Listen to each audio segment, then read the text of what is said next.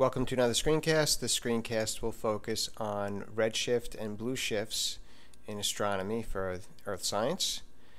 And a good starting point would be to look at the electromagnetic spectrum on page 14 in your Earth science reference table, which is probably your wallpaper on your phone, this actual page, because I know many of you love the electromagnetic spectrum. You can't get enough of it. So if you look, the way it's set up is your smallest wavelengths are on the left, gamma radiation, and your longest wavelengths like radio waves are on your right.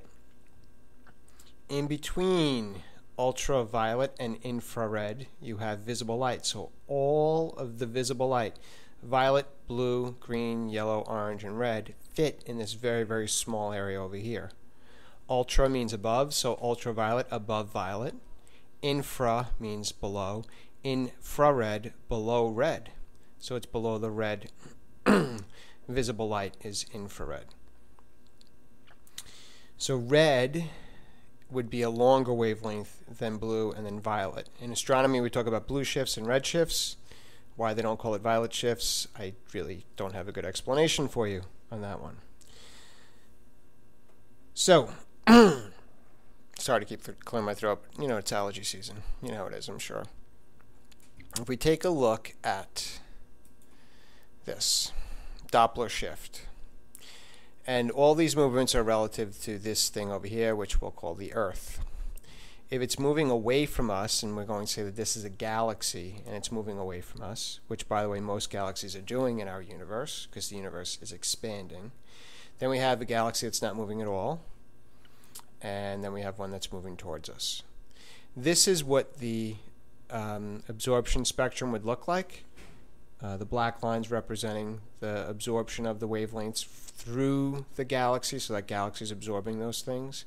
And if the object was standing still, this is what it should look like in terms of its signature.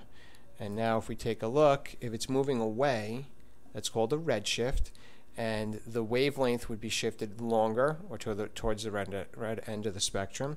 And if it was moving towards us, it would get more compressed, and it would be a blue shift, or a shorter wavelength.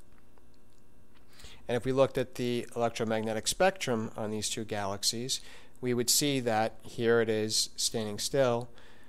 The actual absorption spectrum got shifted towards the red end of the spectrum. In the case of the galaxy moving towards us, the absorption lines are shifted. It's the same pattern. You can see it's the same exact pattern, same spacing, but it shifts towards the blue end of the spectrum, so that would be known as a blue shift.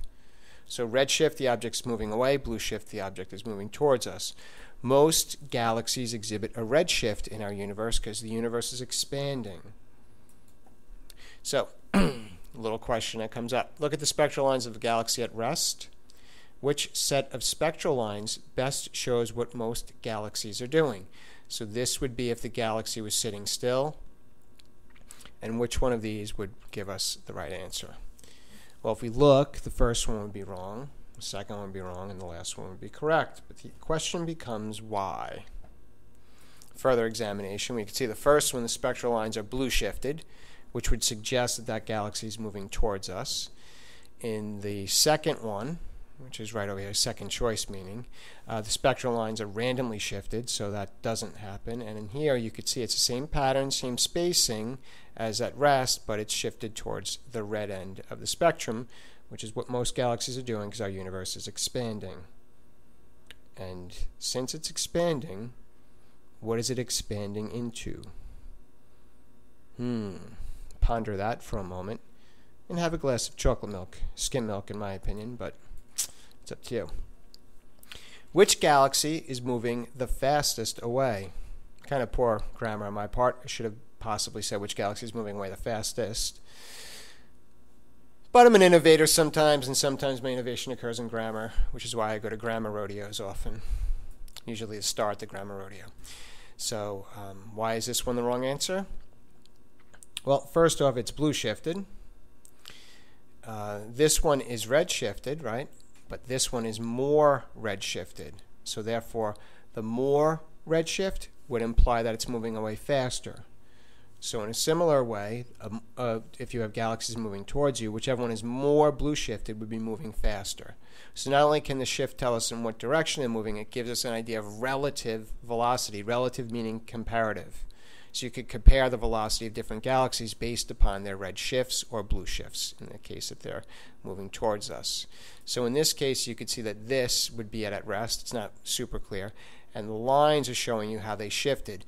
You see how the absorption line shifted towards the red end of the spectrum? Therefore, this particular object is moving away from the observer.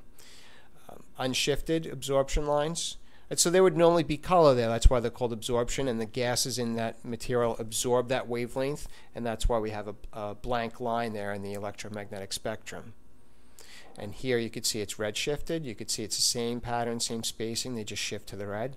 This object here is moving away from the observer, and here when it's blue shifted, again, same pattern, but it just shifts to the blue, and that means that object is moving away from the observer. Just another example of a diagram that's supposed to be a human eye. In this case, it's stationary. That gives you your lab electromagnetic spectrum. And then in here, it's coming towards you. It gets more compressed. Therefore, the absorption lines would shift to the blue end. Here, it's moving away. They would shift towards the red end of the spectrum. Just giving you another example of it with a fantastically beautiful drawing. Moving away, elongation. Moving towards you, compression. So you could think of a slinky perhaps, and if the objects move towards you, the slinky gets compressed.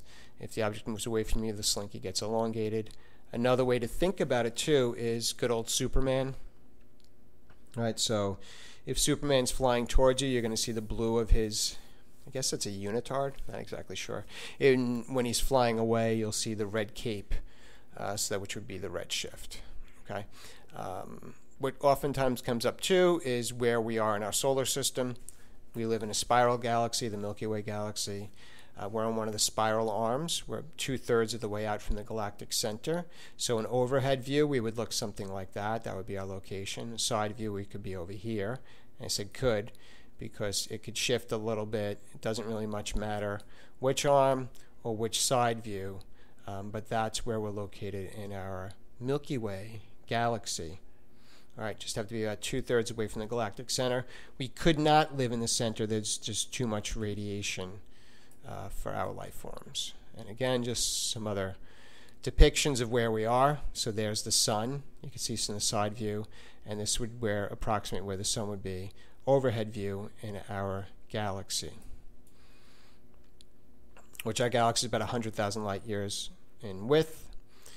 Okay, approximate position of our sun. You could see again we're 2/3 the way from the galactic center.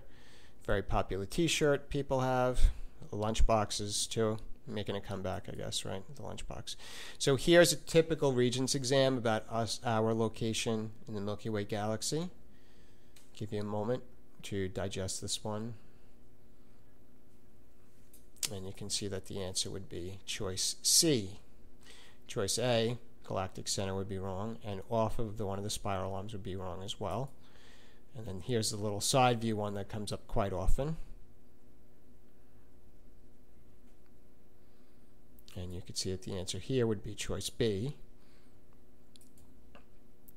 An older one you could see in the formatting. This is a really super old question. So which diagram best represents the spectral lines of this element when its light is observed coming from a star that is moving away from Earth? We know that would be a redshift, so the spectral lines would be shifted towards the red end of the spectrum. Cosmic background radiation, that comes up quite often, provides direct evidence for the origin of, and what do you think? You can feel the tension, right? It'd be the universe. Cosmic background radiation from the universe expanding from the Big Bang. Take a moment to read this one.